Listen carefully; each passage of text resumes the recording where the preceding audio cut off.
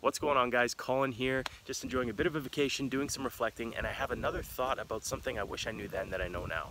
And that is around asking questions and not being scared to ask questions. Still to this day, my ego pops up onto my shoulder right here, and he says, if you ask that question, you're gonna come across as stupid.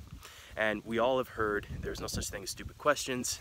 I completely agree with that. It is your ego telling you that you should know the answer because you've been in the field for X number of years or whatever, you've done this before, but not everybody has the answer to everything.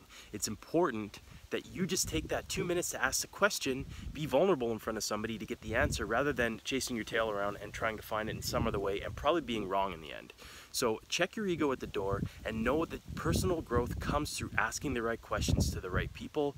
The ego is always going to tell you that you're going to feel stupid or look stupid asking that question. The reality is you won't. So ask that question, get that answer. That's it for today.